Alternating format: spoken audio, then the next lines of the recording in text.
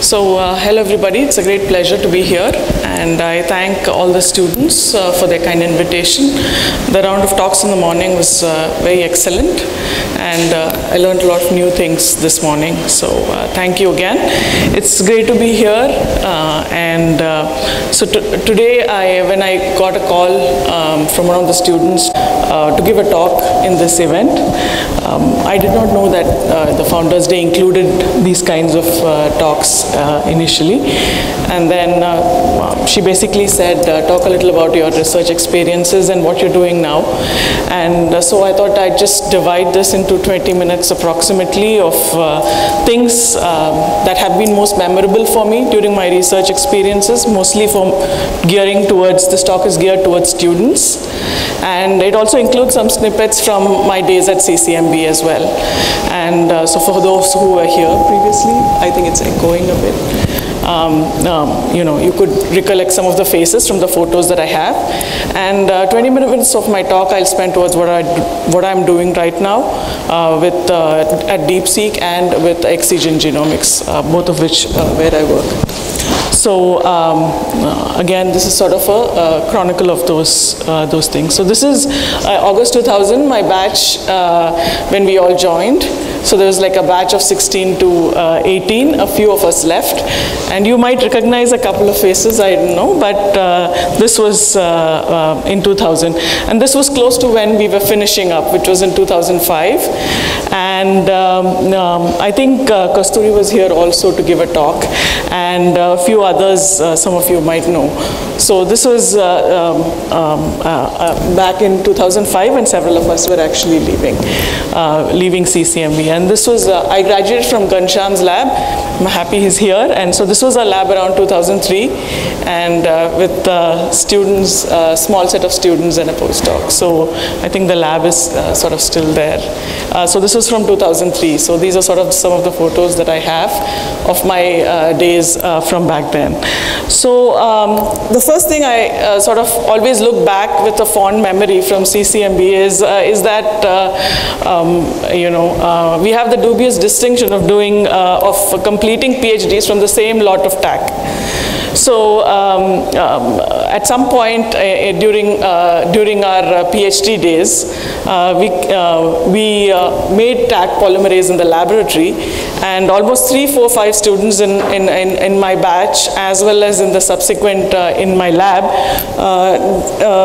completed a lot of our PhDs with PCRs from TAC. So I don't know where's the pointer here. Maybe this one here, yeah. So as you can see, this is from my CCMB protocols notebook, so I'm not allowed to take my other notebooks back when you leave, but you can take your protocol notebook, and I just fished this out. And this is actually an experiment that we did, wherein we purified TAC, and this is sort of the TAC that we all used, which is the 9th lane there. So this is sort of a very memorable incident for me, right now. So it doesn't make a lot of sense now, but at that time it made a lot of sense. And so it's a fond memory of mine from CCMB. And so I worked in Ghanshyam's lab. I joined Ghanshyam's lab because I was interested in looking at protein phosphorylation. And Ghanshyam's lab at that time was working on protein tyrosine phosphatases and also a hematopoietic cell kinase, which is what I started to work on at the beginning. And but things didn't quite go the way I wanted, and within 8 months we were at a point where some of the assays weren't working. And so then at that point Ghanshyam told me that there's this one experiment that you can, they were working on a phosphatase called PTPS2, and which stabilizes P53 protein in cells, which increases the amount. And so and we were looking at this gene called IPAF. So the details don't really matter, but essentially that he said that if this experiment of yours worked, then you'd probably be able to go on to do an entire PhD with this. So this was sort of the experiment that sort of led to a series of things which actually started out. So this was sort of my first result in the lab, which actually led to my PhD. So I spent the next 5 years basically characterizing how this gene was regulated by P53, and it seems an awful lot of time right now to spend on one gene and the regulation of it, but nevertheless, that's how it was at that time. And I don't know how many of you would recognize something like this, but so this is an interesting event for people who might know Ghanshyam. So this was a very telling moment for me. This was during my early days of my PhD, and I wasn't really sure about doing experiments, but I was still getting the hang of it. And then I had to do one experiment where we were looking at what is the transcription start site of this gene, because this was a new gene. It was very poorly characterized, and we wanted to look at cis elements on this gene. So we wanted to know where the transcription start site was, and so I did a primer extension analysis. And basically, I had to get some bands in this lane shown plus here. And surprisingly, I got, those bands were visible, and I was very surprised, and so was my advisor. So much so that he accompanied me to the phosphorimeter to make sure that those bands were in place. And this was sort of like, very telling. So I thought we were like invested in this whole thing. And so I really appreciate him for his, integrity in all this. And it left a telling mark. So these are some of the things that I took back from my PhD days at CCMB. And it was a wonderful time. I learned a lot of things, and it sort of set my career in science. And then after leaving CCMB in 2006, I moved to Boston to work in the laboratory of Jim DiCaprio, which largely work on the cell cycle and cell cycle regulation, and also in some aspects of virology. So in 6 years that I spent most of my time working on this complex called DREAM, which stands for different components that constitute this complex. So again, a lot of this is like relatively old information. I don't want to go to the details of each of this, but leave you with a sense of what I got from some of these, so that it might, it might be relatable to you in some fashion or the other. So we were looking at this complex through the cell cycle, and this complex comes in different flavors, meaning it has different partners during quiescence and at different other phases of the cell cycle. And it was kind of interesting to study because of all this. And at that time, all cell cycle target genes were labeled as E2F targets. And what we basically tried to show was that there were different flavors to E2F dependent gene expression. And there were like different spikes of gene expression through the cell cycle. That is, some genes are expressed early and some are late, and this is for a reason, because you don't want mitotic genes to be expressed before. We didn't know what all the connections were, but most of my work was dealt with this complex. And so what I found very early on when I moved there in 2006 was that my first experiments there were chip PCR experiments and quantitative PCR experiments on the promoters of a bunch of genes. It was around that time that chip on chip, or chip, and then later on hybridizing onto microarrays started becoming popular. So we were one of the first labs to do such kinds of experiments, and we were helped by Shirley Liu, who developed the MAX and other programs. She's a biostatistician and who has done a lot of work in allowing researchers to interpret their results bioinformatically. So what I realized was that, well, I could be doing this forever, or I could do something like this where I'm assaying hundreds of thousands of genes at the same go. And this was sort of a telling moment for me at that time. Now we hear a lot of talk about looking at hundreds or thousands of genes across in one shot in one go. It wasn't so very prevalent then. It was just starting to come up. And this sort of reflected also a change in my mindset, because what I learned in CCMB was largely to look very carefully at specific things, but what I learned in Boston was to look at large number of things and sort of zoom back and look at differences in expression of hundreds or thousands of genes in a single experiment. And so this kind of made a lot of difference. So we did a bunch of things in this, and so while this was important, it was important to characterize mechanisms, it was also important to look at a larger scale of how things were changing en masse in cells. And so at this point, I'd like to just highlight one experiment from this, which I thought was an interesting way at that time of how we did it. So this cluster of genes, so this time course here shows cells in different phases of the cell cycle with this arrow pointing to cells in mitosis. Now you can look at this expression. So red means high expression of like several genes, and you can see that the ones that are all having very high expression in 6 and 8 hours are the G2M genes, or genes that are expressed right towards transition into mitosis. And these are the early cell cycle cluster genes which are involved in replication, which are sort of expressed early on during the cell cycle. And what we actually showed was two flavors of this complex that we were studying, that is DREAM, and then the other flavor, which is the S phase. They sort of bind differently to both these sets of targets.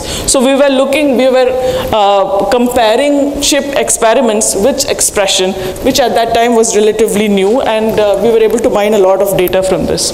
So at this point, what really happened was I got comfortable working with people, with bioinformaticians and biostatisticians, and started getting comfortable looking at large data and having an idea about how these things work, and then what to mine from this, what kind of information you can mine from this kind of data. At the end of this exercise, of course, the things that we proposed in terms of this complex was widely accepted. So one of our reviews appeared on the cover page of Nature Reviews, wherein it shows this person actually dreaming about the cell cycle. So he was not prescient about the cloud or anything, but at that time cloud computing hadn't begun. It was basically like, because the complex was called DREAM, that they had this cartoon. But I show this here mainly because now I told you the flavor of this complex changes through the cell cycle, and at this point one of the proteins here, MIB, is degraded by proteasome mediated degradation. Now the reason I highlight this is the following. Again, this is one of my most memorable experiments from my postdoctoral days. So we were interested in identifying what caused the degradation of this protein BMIB. Of course, we didn't. I want to reveal the surprise first. We never did it. We couldn't find the E3 ligase that was responsible for degradation of BMIB. It is known now, but we couldn't find it. But nevertheless, the reason I want to point out a series of experiments which is not published, but again, such results don't get published. So I just want to present it in this forum. So when we were looking for the E3 ubiquitin ligase for BMIB, these show Western blots after precipitation of BMIB during the cell cycle. So as you can see here, at some point BMIB is getting degraded, and then we were looking in a proteomic experiment. We found proteins like tussle-like kinase and BPRBP, which is a component of an E3 ubiquitin ligase, co-precipitating with it. We did a bunch of experiments, and this was very exciting because this was a protein that was involved in the cell cycle. It was a substrate recognition complex for an E3 ubiquitin ligase, and we were sure that this sort of was the component that was responsible for degrading BMIB. But we were getting really uncomfortable with how the data proceeded, because we were seeing VPRBP even when there were low levels of BMIB. So we were really not confident about it. So we undertook an experiment wherein we knocked down BMIB. So as you can see, this is the input, and then you can see here this is a non-specific band. This is the band of BMIB, and we have completely removed it in an IP. We don't IP BMIB. But you can see here we can still IP VPRBP. So this clearly showed that this was an antibody effect. So the antibody non-specifically immunoprecipitated another protein that make perfect biological sense, but did not really add up. It was not a true result, but an artifact. So, so this sort of ended there, but we went through almost 4 or 5 months trying to try to follow up on this observation, but it ended up to be false. So you may be frustrated for a while. I'm sure most of us encounter these kinds of things, but then at the end, it ends up, when you look back at it, really strengthening your scientific temper, and then your quest for actually finding what is true, rather than try to find that it was later an artifact. And the interesting thing about the B3 ubiquitin ligase that I want to mention, that the ligase that was responsible for degrading BMIB was identified, it turned out to be nothing other than, it turned out to be VHL. Now, perhaps people in the cancer field would know what VHL is. It's involved, it's an important, important E3 ligase which degrades HIF2 or hypoxia-inducible factor. Now, for those, our lab in the Dana-Farber were next door to Bill Kalin's lab, who spent his entire life studying VHL and HIF. He won the Nobel Prize a few years back for his work in oxygen sensing. And it turns out that the protein that lab was working on, and we were good friends with the lab, was the one that was responsible for degrading BMIB, but we never made the connection. Somebody else who made the connection. So it was kind of ironical that, that this happened. But nevertheless, it did get identified, just not by us. So I just wanted to share this, that this goes into the book of artifacts and, never to be heard of again, I guess.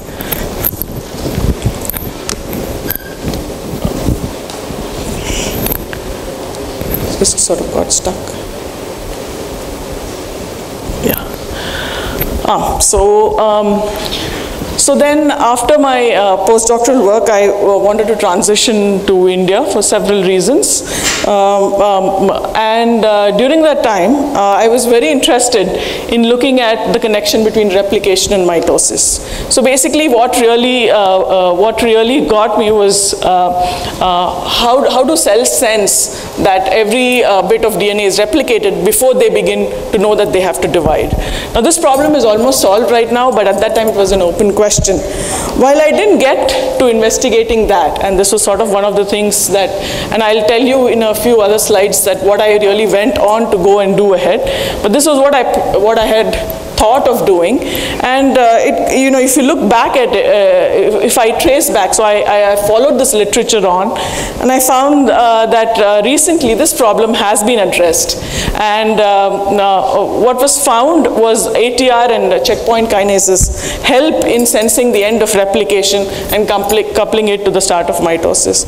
So it was really a telling moment for me because, ideas, a lot of people can have ideas. We all have our pet theories and ideas, but discoveries wait for none. And with the right environment and right kind of people and resources, they do get made and push the science forward, really. So then I first started working in India when I moved back at INSTEM, or Institute for Stem Cell Biology and Regenerative Medicine in Bangalore. And at the time I made the shift from working on cell lines to working with human tissues and tissues from patients. This was not this was not what I had thought I would do, but this was how it turned out for me when I moved back. But then it was a really good turn of events at that time, because what happened really then was that I was sort of mentored by a bunch of pathologists from the Kidwai Institute of Oncology. So I should mention the names here: Rekha Kumar and Geeta Shri Mukherjee, who took a lot of effort in explaining and telling me about the oral epithelium. And this is sort of a slide which tells about the stratified oral epithelium. You can see the basal layer of cells and progenitors and the top layer of differentiated cells. And so I learned a lot from them about looking at things with clinical relevance. And I started visiting the hospitals often, and this got me into a different sort of line of thinking. And at this point, from my previous experiments, I was also interested in looking at things at a scale. I was interested in looking at things through genomics, or where I could look at changes or differences in several groups of genes rather than focusing on particulars. So therefore, I had this opportunity to look at, a population of cells that were hypothesized to be stem-like cells in head and neck squamous cell carcinomas. So these are stained by CD44, which is a membrane marker, which is sort of mutually exclusive with involucrin, which is a differentiated cell marker. So this sort of bottom layer is stained by CD44, and the top layers are sort of stained by involucrin, and this is a tumor tissue. So this is a dysplastic epithelium. This is a tumor tissue again where you see this. So we basically, from patient samples, we isolated these groups of cells by FACS, and we did genomics to identify differences in expression between CD44 positive and negative cells to see if we could find something of relevance here. So I'm not going to go into the results, but rather to look in general about things that I've been looking at. Through this journey of looking into head and neck squamous cell carcinomas, so HNSCs are head and neck squamous cell carcinomas, I started getting interested in looking at some group of head and neck squamous cell carcinomas which have mutated caspase-8. Now the reason this was interesting was because about 30% of all oral squamous cell carcinomas in the Indian population have mutations in caspase-8. The relevance is not known, and it's not of very significant question because there is no staging of these tumors that is done in the hospital setting. So information about this is not relevant to patient treatment or prognosis. So therefore there's limited interest, but there's a biological curiosity of why these group of tumors are different. And so what we found by mining the cancer genome atlas, or the TCGA data, was that we found that this group of tumors had higher level of immune cell infiltration. So it had higher levels of neutrophils and dendritic cells. And this was also marked by, by the time I had gotten comfortable doing a lot of data mining using different genomic tools that are available. So we looked at caspase-8 mutant and wild type tumors using gene set enrichment analyses. And we found that genes that are involved in inflammatory response are highly enriched. So if you get a nice slope like this, it means that it's enriched in one set versus the other, and in this case it was enriched in caspase-8 mutant head and neck squamous cell carcinomas. So I did this work with Yashoda Ganekar, my friend and colleague from InStem, and we both left InStem to start DeepSeek Bioinformatics, a company based in Bangalore, where we provide genomic data services. So to date we have had clients from several institutions, both academic as well as startups, and from the industry as well. And we've looked at a wide range of organisms and data. So the fulfilling thing about working in something like this, of course, is that we encounter a diversity of topics, and the prospect and challenge of learning very new things, because you have to encounter while looking at that organism. For example, we've looked at bacteria, viruses, Drosophila, C. elegans, fungi, novel viruses, microRNAs, human patient samples, so on and so forth. And the feeling of accomplishment at the end keep us going in this endeavor. We've got a few acknowledgements in papers, one of which is sort of highlighted here, and this is indeed a good feeling. So this is something that I'm involved in, I continue to be involved in. We offer a wide range of services. And so basically through this journey, what I've found is sort of a niche in two things that I really enjoy doing. One is looking at sort of using the tools of the genomics toolbox to identify new features, and then things of clinical relevance that I've sort of made an conscious attempt to imbibe in whatever research I do, is to do things with a clinical relevance. And so that's when, so the next 15 minutes of my talk or so, I'm going to spend talking about the science that we're doing at Excigen.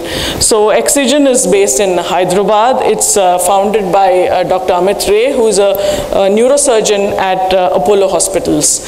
And so we have a bunch of neurologists. We have a new neurologist intern who has joined us, and we have a few scientists, and we have an excellent AI ML team which is trying to develop algorithms. I'll talk about it later. And this is sort of an effort where we've been looking at, we are focused on brain tumors, mainly adult glial tumors. Right now we have a sort of a repository of almost 3,000 tumors from Indian patients, a few of which we have analyzed, and I'm going to share some of that information with you here today. And so why is it important? Like I told previously, I just hinted that in squamous cell carcinomas, in head and neck squamous cell carcinomas, caspase 8 mutation did not have any significance in staging or so on. But that's not the case in several other cancers. For instance, in brain tumors, staging is very important, and identifying the kind of glial tumor is important as well. And I'll talk about this subsequently. But also in elderly patients especially, differentiating primary and secondary tumors still remains a challenge, because it is difficult and there's a lot of inaccurate diagnosis. Almost 30% of a lot of pathological diagnoses in the clinic are largely there are publications that indicate that they are sort of inaccurate. And this can translate into a difference of almost a decade in prognosis for these patients, really. And so there are a lot of operative complications, especially in brain tumors, with associated with high levels of mortality and paralysis. And the WHO classification as of now has improved tremendously, but then it's not tailored for use with next generation targeted therapies right now, but we expect that to change subsequently. And so there are basically three things that we have in our product portfolio, but one of the more ambitious things is that I'm not going to talk about today, but I'll just briefly hint upon, is that ideally we would like to take a sample of blood, isolate tumor endovesicles, and then use our algorithms to match the signatures obtained from this with how much of the tumor signature is reflected in this, and then help in the prognosis of the patient. So our product portfolio has two tests, and one of this one is with data. So this is the liquid biopsy that I just alluded to previously, which is basically looking at exosomes from blood.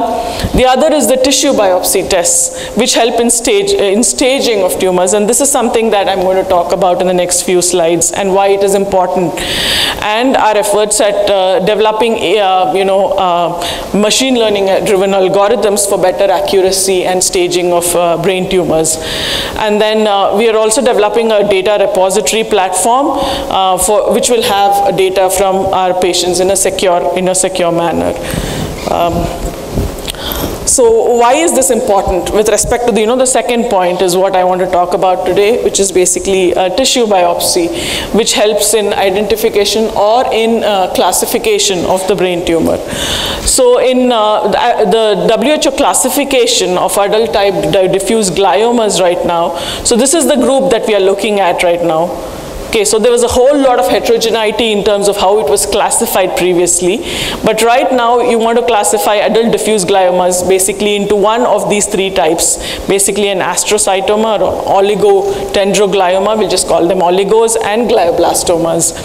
So the differentiation is mainly on the presence of a mutation in a gene called IDH1 or IDH2, IDH1 most predominantly.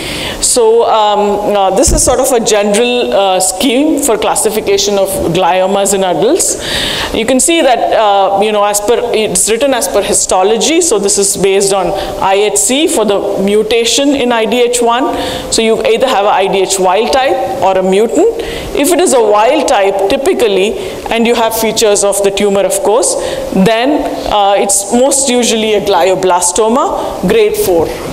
So these have the worst prognosis. And then if you have an IDH mutant, and depending on the loss or loss of ATRX and a co-deletion or non-co-deletion of 1p19q, there are some classifications into different grades of oligos and astros.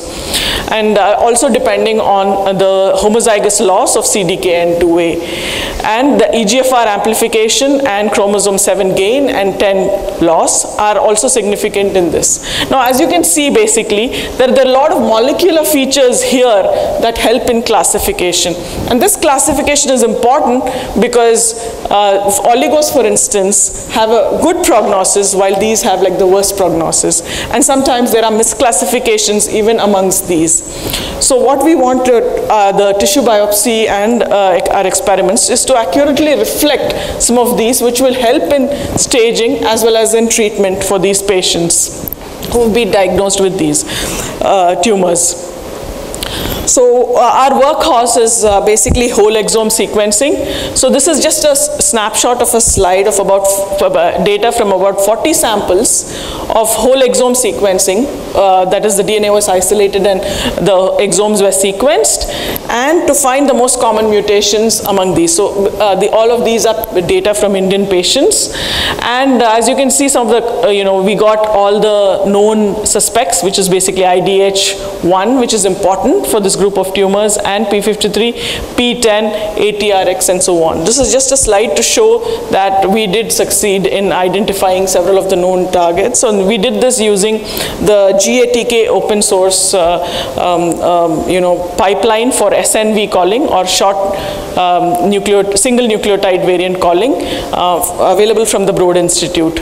So we also use the Illumina platform called as Dragon. Many of you perhaps have used it for other sorts of experiments as well, and compared it with GATK and its mutation column MUTEC2, and we find that we can pick up these same genes, and we did this with greater numbers of tumors, and we can find similar patterns of mutated genes that we get. Now, what we also found are interesting interactions or co-occurrence or mutual exclusivity between tumors, between both of these. For instance, if you recall, I mentioned that in the previous slide, that ATRX, for example, is retained in one set, and then it's sort of lost in this IDH mutant. So IDH mutant and ATRX. So we find this kind of co-occurrences and mutual exclusivity. For example, if you look at ATRX and IDH1, you find a co-occurrence here, meaning that these probably correspond to astrocytomas here, and so they have a high probability of co-occurring. So green means they co-occur. So we could find groups of genes whose mutations tended to go together, and things that were mutually exclusive with each other as well from this data. So then what we did was to use information on this whole exome sequencing from about 2,000, almost close to 3,000 genes, and derived something called gene mutation scores from these. So these actually reflect, if a gene has a higher mutation score, then it's probably a very important gene for that group of tumors, for instance. So we did some clustering on these using more newer techniques of clustering, such as spectral clustering. And then what we basically showed here, shows the clustering of samples based on the algorithm. So I'll just take a little bit of time to sort of explain this slide. So the shapes represent the tumor types. So a circle represents GBM, while the squares represent astros, and the cross represents the oligos. And you can see that they've kind of separated, but there are you can see that there are some oligos here in this set, and there are some astros here, and there's some misclassification. So our algorithm does not classify them entirely in the right way, but nevertheless, this is based on pathological classification again, which could have inaccuracies as well. So we are trying to improve this classification. So this is done by without human intervention. And we also did this using TCGA data. So this is data for several hundred tumors from the Cancer Genome Atlas. You can see similar values of efficiency with which these tumors are basically classified. And so one of the reasons why this classification is close to 70% and not 90 or more is because we don't have CNV data in there. If you recall, I told that EGFR and chromosome 10 and certain other regions of the chromosome are also important for diagnosis, and this is sort of CNV data from some samples showing clear EGFR. EGFR is chromosome 7, so there's an amplification of EGFR, loss of chromosome 10, and other things by which we make a molecular diagnosis. So I'll just go to sort of an important slide here, wherein the pathological diagnosis was not possible, but using SNV and CNV analysis, we basically were able to clearly identify that it was an oligodendroglioma based on the SNV status, as well as the 1p19q co-deletion, which classifies it as an oligodendroma. So basically our efforts are on to develop AI/ML based systems that help in classification of brain tumors and so that you can tag some for human intervention but can classify most by themselves. And so this is what our efforts are, and I thank you for your attention. I hope I haven't exceeded. We'd like to take questions. So why didn't you consider any methylome or transcriptome signatures? Yeah, so we have done, I have not presented the data, but we are looking at things that are diagnostically relevant. So the methylation pattern is very relevant, mainly for pediatric tumors. And so that's not for adult diffuse gliomas. So a lot of this has to do with what is relevant clinically. And so the idea is the current mode of diagnosis in the clinic is mostly just pathology. But in some cases, FISH and immunohistochemistry is done. Together it works out to about 40,000 rupees for the patient. So the idea is that whatever alternative test you may offer, which also gives better information, should be within that range. Otherwise it will not be something that a hospital would recommend to a patient. So and also it should be in accordance with the best kind of diagnosis you can give given the information.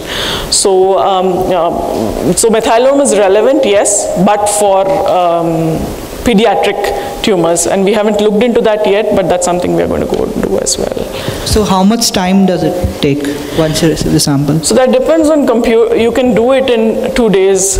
The whole process can be completed in 2 days, given enough computational power. The experiment for generating the data takes longer, and the logistics takes longer, basically from the clinic to the laboratory.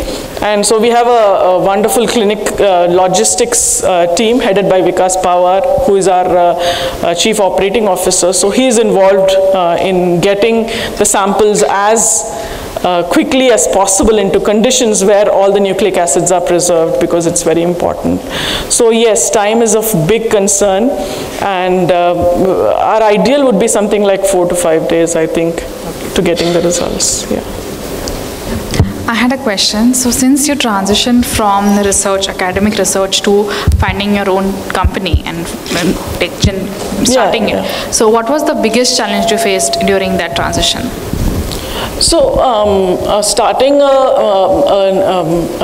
an LLP is a lot easier than a company, as any person would tell you. It's easier to close it down because there's a lot of problems in later closing down a company.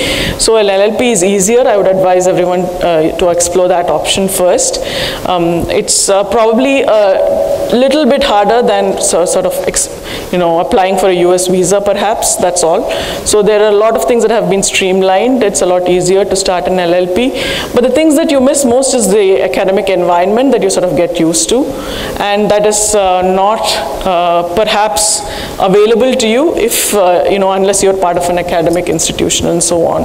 So, and especially at the start when your growth is really small, then it becomes you sort of can feel isolated at times, and but then if you stick to it and if you stay long enough, you attract bigger partners, which is what happened to us. So we started with a small services company that we continue to run, and and another company, Excigen, got interested in us, and then we sort of do work for them as well as us right now, but we have a constant problem now to focus on as well, while we look at other things.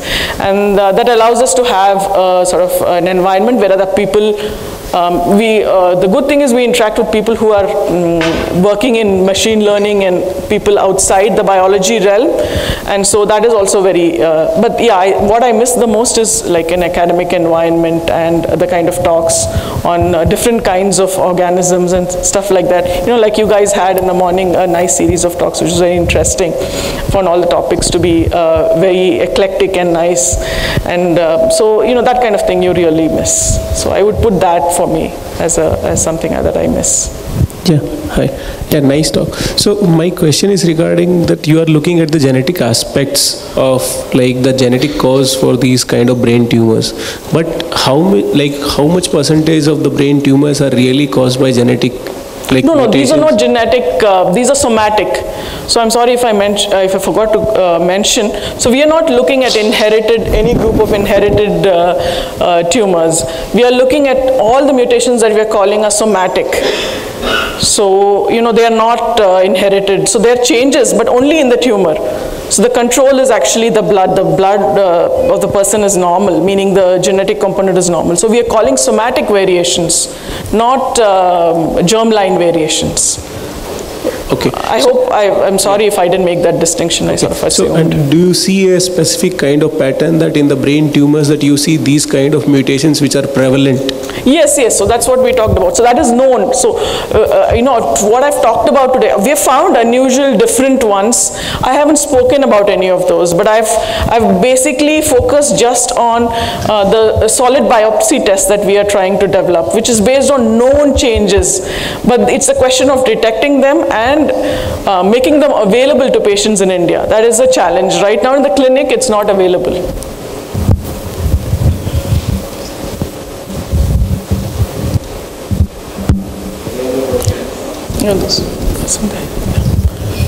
Just go on, I can probably hear you. Yeah, so it was a great talk, and I was just curious that the mutations that, I'm assuming that WHO classifications that you mentioned, they are based on the tier 1, tier 2 classifications that you've shown there. Okay. And you're planning to construct your ML models or decision trees based on these sort of classifications. Yeah, I have data from those. So we derive data from whole exomes. You know, we call mutations from SNV and CNV, and then that contains the information which is required to make that classification. And we see how, and then we train based on this. So we are getting not just that information. We have a lot of other, because we are sequencing the entire exome, we have a lot of other information. So we are trying to guide it, keeping in mind this model. We may find new things, but that's what we're trying to do. So, yeah. And how would this work for mosaic cases as well? Yeah, so our idea is not to correctly classify every possible sample that you get, but what you believe is, what we think is possible, about 90% of the cases should be classifiable without the presence of a human eye, perhaps, and then the program itself would tag some cases as being difficult, as being mosaic, where they have features of more than one, which happens, and then they are taken to the calling by a pathologist or a higher level, where an additional person actually looks at the data and makes the call, really. So yeah, so we're just aiding in the diagnosis. I just have one more question. So this is more generic, I should say. So there are a lot of companies out there, diagnostic companies. Clinical diagnostics is one of the hot topics and hot companies right now. So what, in your experience, post the transition, what kind of, entering into this kind of environment, what did you think were the challenges you faced and the kind of standout points getting into this kind of thing? So one thing is to establish a rapport with the clinicians. They are central to this, and so if you have a lead of a clinician who is invested in this and who doesn't look down upon research, that's a big plus. So if you have someone who's understanding about that, and that the time scale that it takes So, most often we are dealing with completely different entities. So that's a challenge. For people from biology who have training in biology like me, I cross this hurdle a little back. It's getting comfortable to use the terminal for a lot of things. That itself is a mental block for most of us who have a training in biology, to simply use a GUI and not a terminal. So that itself is a big challenge. So, I crossed that hurdle before, but many of you probably have to cross that hurdle at some point. And I think having to get your thing across to people from other disciplines is the greatest challenge I felt. Thank you. I have a corollary question.